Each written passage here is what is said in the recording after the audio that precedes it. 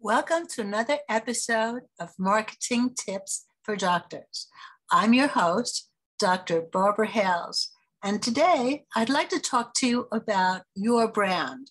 What does your brand say about you, and how can you strengthen it? Strengthening your brand not only increases visibility and awareness, but also strengthens your reputation with the public who have become mindful consumers of their health. Studies show that despite any referrals by friends, family, or doctors, 8 out of 10 people will go online to check out a doctor or health professional before making an appointment.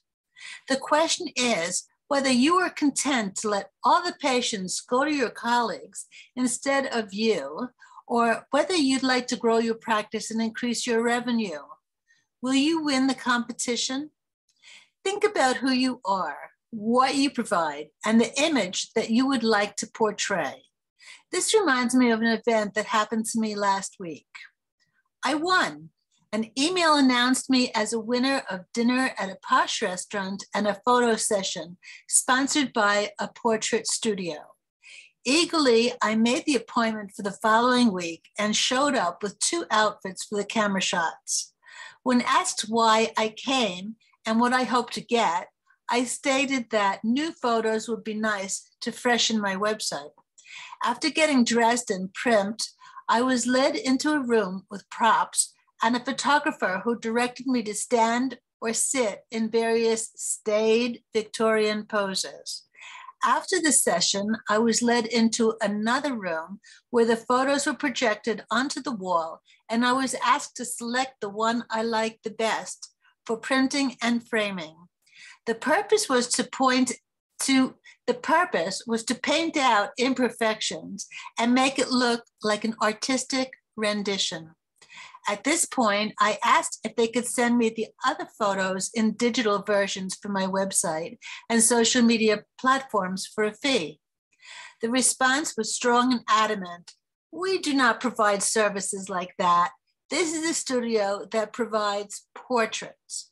Again, I asked for the other photos for digital use and was flatly denied. The response was that providing quality portraits is what they do. If they were to veer off, it would sully their brand. Everyone knows that they represent portraits, and when someone wants one, they know to call their studio. They knew their brand, others knew their branding, and they were not willing to compromise on that. The thing is, despite being disappointed, I knew they were right. Your reputation and the perception of who you are is everything. Being a physician and a copywriter for the health community, I strengthen brands as part of what I do. This is what I am known for. Unlike most marketers, I am also a physician of medicine. This is unique. Since I worked in the trenches with you, I understand what you go through and what you do to attract your patients. There are various strategies that boost the perception of you being the best at what you do, and it would be great if others knew more about you, the hardworking and deserving professional. Brand value is what people perceive of your services and products. High-quality brands attract those mindful consumers as potential patients, as well as retain those that are currently patients of your practice. Continuously bolstering your brand is necessary for the long-term success of your practice. It is no longer a matter only of success now, it is a matter of survival. There are 3 steps that you can implement now to strengthen your brand. The first is consistency. Having the same opinions, tone of voice, and language usage allows the mindful consumer to think of you and allow the research engines to identify you as well. Use the same colors, fonts, and shapes on all your assets: website pages, newsletters, emails, blogs, social media posts, packaging, and anything else you produce. Speak with one voice so that others can identify with you.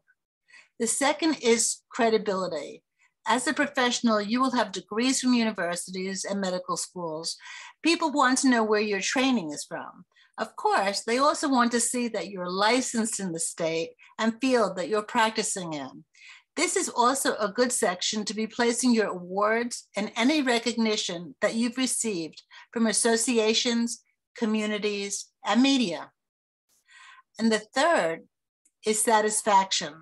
Satisfaction comes from engagement and emotional connections.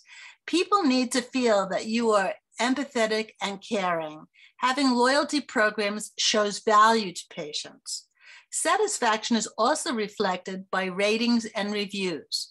This incorporates testimonials. It is crucial that you have reputation management in place because if this area is left ignored and there are poor reviews, your practice can tank overnight. The value of your brand boils down to exclusivity or uniqueness. It's the way you set yourself apart from all others in your field. You must be able to communicate well with others and be consistent throughout all marketing channels, all the while being mindful of your reputation. To get more tips on branding and marketing for medical practices, listen to the Apple podcast where I have done branding and marketing for the medical practice.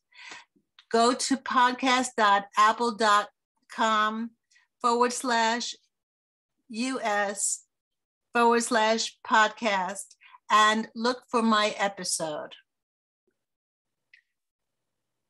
Well, this has been another episode of Marketing Tips for Doctors with your host, Dr. Barbara Hales. Till next time.